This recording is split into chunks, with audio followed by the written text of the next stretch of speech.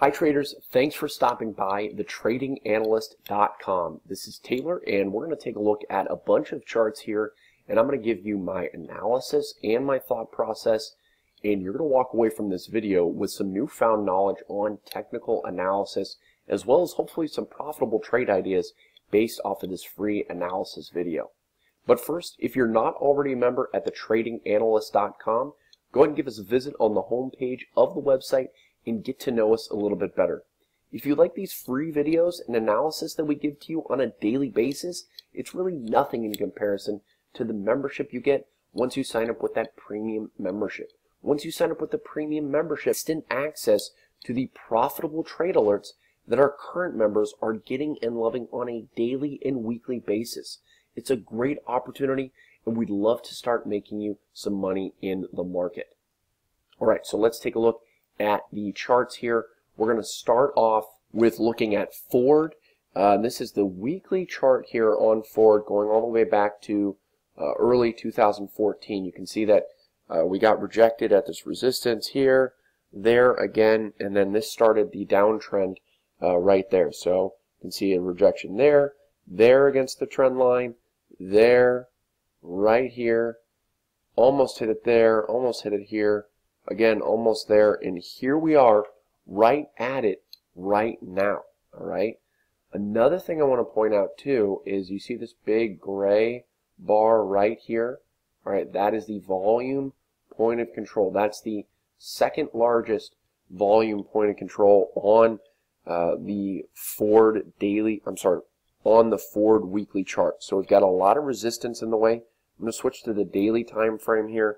You can clearly see that volume point of control right here. And what does that mean? That means that's where the most volume has been traded, which means if we're below it, it's going to be a lot of resistance in the way. So another thing too is we had a lot of sideways trading right here.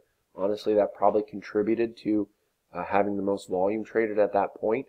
So it's just a very clean level of resistance right there, and you can clearly see we're reacting to this level here as we have been very bullish here, very bullish, and right here we're just kind of trading sideways right here, reacting to that level. So definitely want to pay attention to this level here for Ford. We've taken a long trip up just to get to this resistance, all right, just to get to that resistance, and we don't have much energy left in the tank in order to push us higher. And what I mean by energy is you build up energy in a stock by trading sideways and taking a break. Right here, we virtually went straight up. I mean, almost every single day was green to get us up to this resistance level. So it expended a lot of energy, all right, expended a lot of energy. So it doesn't mean we can't break over this level. It just means that if we're going to break over it and have success and have a new breakout on our hands on Ford, we're going to need to trade sideways for a little while, potentially even trade lower. So definitely think that you got to pay attention to this main level here on Ford. Next one we're going to take a look at is another car company who, if you look at the weekly time frame going back all the way to 2010, all right, this is one that new issued right there, had a resistance right there, right there, right here, right here, and here we are breaking over this level right here. So very, very bullish action here for General Motors, and I do think this is going to lead to a big breakout here. Obviously, it's already broken out, $5 since breaking over that resistance. But if we do see lower prices anywhere, below $40, I think this is a great buying opportunity, and I think that this stock overall is going to head much, much higher because this breakout is very, very significant. And I'm drawing this trend line here as well that you can use. Really nice trend line. Started here, got a bounce there, bounce here. So very, very nice trend line that we can use as a level of support, a buyable level of support for General Motors. But overall, just pay attention to this big breakout over this big time resistance to new all-time highs. Very, very bullish. I think the stock is due for an even bigger breakout than what we've seen right now. But just remember, it can take some time, okay? So if, General Motors heads lower tomorrow, don't come running to me and saying that I was wrong, because this is a long-term chart right here. It's a weekly chart going back all the way to the inception of this public company. So look for bounces near $40 on General Motors. Next one we're going to take a look at is AAOI, and we're going to touch on the daily chart for this stock. And I want to point out a couple of things here on this stock. The main thing that I want you to be paying attention to is this huge gap down on earnings right here.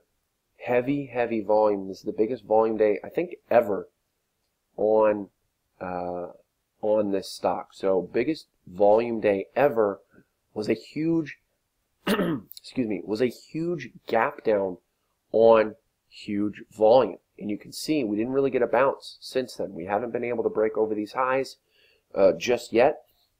And I honestly don't believe that it will do that, because it's really had its chance to do so. So not only did that happen, but we also broke this trend line. We also broke this trend line, started here, got a bounce there. You can see it reacted to it here, but then you can see we broke below it right here, and it came back up, retested it right there, and we've just kind of been puttering out right here, trading sideways. I do think that more than likely this stock is going to get a breakdown. Obviously, this point right now is probably not the best point to initiate a short, just because we're right here at this big time support. You can see that clearly reacting there, right here, and right here, and right here recently. So I'd be looking for either higher prices to short near about 69, or if we get a break below, let's call it about $56, that to me is going to be a good short opportunity. Another thing you want to notice here that I want to point out is we've got the 50-day moving average, this red line right here, which is not only priced below it, but we've got 50-day moving average that is on the decline. All right, 50-day moving average is heading lower. That is a bearish sign, and I'm looking for a breakdown here on this stock to at least $42 right here. You can clearly see it reacted to this level right here and right there. The next one we're going to take a look at is ACIA, and ACIA, you can see that we were in a bear channel right here for quite some time. We broke out of that bear channel right here, and now we have this new uptrend right here. You can clearly see it started here. You can clearly see this stock is reacting to it there, here, and then again just recently. So to me, this is setting up for a breakout. What you want to look for is a clear of about $50. Once we clear $50, I'll be targeting about $57. That's the next nearest resistance. And what I want to point out here is we've got some big volume here that's been starting on this stock. So if you go back, you've seen a lot of selling volume, but right here, we had this big volume day right here, and ever since that big volume day, we've headed higher here. So obviously there was a lot of buyers that stepped in, even though that's a red day, that ended up pushing the stock higher ever since then. So that's a big volume day right there. You can see right here, here's a big volume day right here on a big gap up right there on that big volume. Again, right here, we've got a gap up on big volume as well. So, and we haven't really seen any selling volume days just yet. So another thing I like is that we're above the 20-day, both the 20-day and the 50-day moving average, and the 20-day is above the 50-day moving average. So I think it's setting up for a breakout. Again, look for over 50 for that breakout. The next one we're going to take a look at, not Netflix, is NVDA. So NVDA, you can clearly see very bullish stock. We broke out over this resistance right there, and we just came back in to retest it right here and got a bounce ever since. So it's reacting very, very smoothly to these levels here. And another thing you want to point, I want to point out is that we've got a nice trend line right here, started there, reacted to it there, here, here, here, and again right here, and again right here. So very key trend line. If we do head lower, you can look for bounces against this level. Moving forward, really think that NVDA is a bullish stock. Next resistance is really around 189, 190. Next one we're going to take a look at is Facebook. And Facebook, a couple things I want to point out here on Facebook is we've got, clearly this is a bullish stock overall, very bullish stock. And to me, this looks like the action that we're seeing right here. To me, it looks exactly like the action that we saw right here on Facebook. And the other thing too that is somewhat different is that we have this false breakdown right here. So there's a big volume breakdown right here, and you can see it just headed higher ever since then. So to me, that was a false breakdown, broke below this support. You can clearly see it reacting to this support and breaking that support, and then just breaking right back over it. So that's very bullish here for Facebook as it's coming into this resistance right now. As I make this video, we are pumping over this resistance. To me, it looks like Facebook is going to get a breakout here to some new all-time highs. You can see that when it trades sideways for a while, you know, just like we did right here, traded sideways for a while, you can see big breakouts commence after that. So you can see that it went from about, you know, 156 all the way up to 175, you know, about a $20 move right there. So that's kind of what I'm expecting here for Facebook. Of course, if we get rejected, you know, later in the day after making this video, I'm going to sing potentially a different tune. But as it stands right now, Facebook is looking really nice for a breakout. Let's see if it can really sustain over, you know, 174, 175 in order to pump higher. The next one we're going to take a look at is Chipotle. And Chipotle, a couple things I want to point out here. We've got a lot of sideways trading right here. Sideways trading, and you can see that it was trending down for quite some time without really taking any bit of a pause more than a couple days here at a time.